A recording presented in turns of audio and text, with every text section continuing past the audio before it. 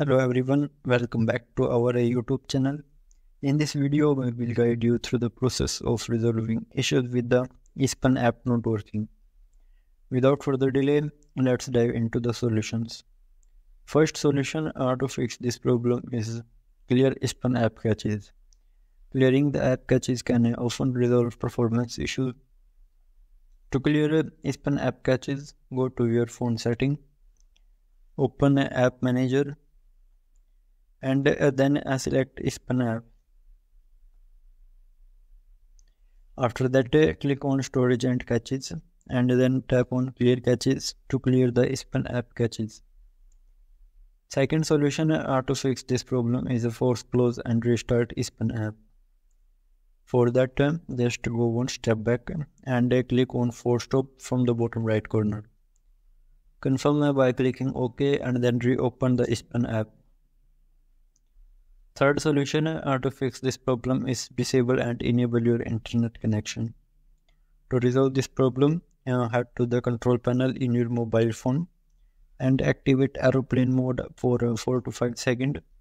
Then switch it back off.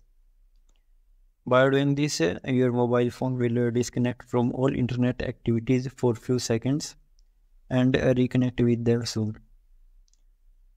Fourth solution to fix this problem is update ESPN app to the latest version. To do this, head to the Play Store and search for ESPN app. After that, select the app. If an update is available, you will see an update button next to the app. Tap on it to update the app to the latest version. Once updated, launch the app again. Fifth solution to fix this problem is uninstall and reinstall the ESPN app. For that, come on the same place and then select uninstall.